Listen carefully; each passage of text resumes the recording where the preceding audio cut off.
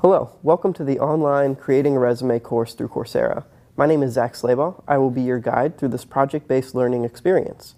Project-based learning means that by the end of this course, you will have your very own project, a completed resume.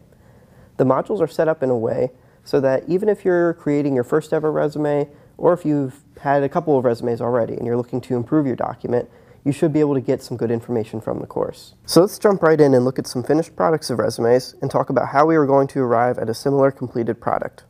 We are looking at some of our completed projects.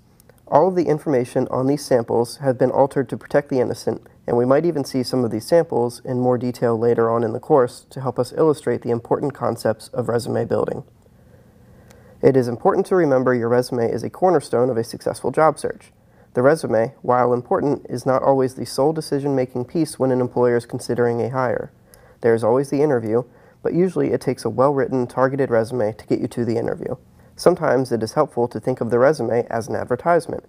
This is your one or sometimes two-page document detailing why you are a good fit for that opportunity. It is a living document, which means that there are very likely changes happening each time you make a submission on your resume. Obvious things could change for each submission, like an objective statement, or you could make an all-star resume by considering the accomplishments and skills you have developed and make sure they meet the job posting which you are responding to.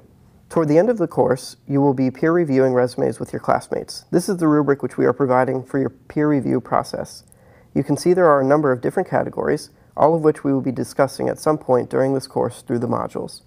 Please feel free to download the rubric in this module for a closer look than the video is providing at this moment.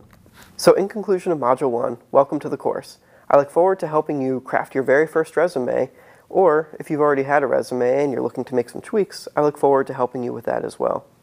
So in the next module, in Module 2, we'll be talking more about how to organize the resume and where to start and how to get all the information on paper. So please check out the rest of the information available to you in Module 1, and we will resume in Module 2.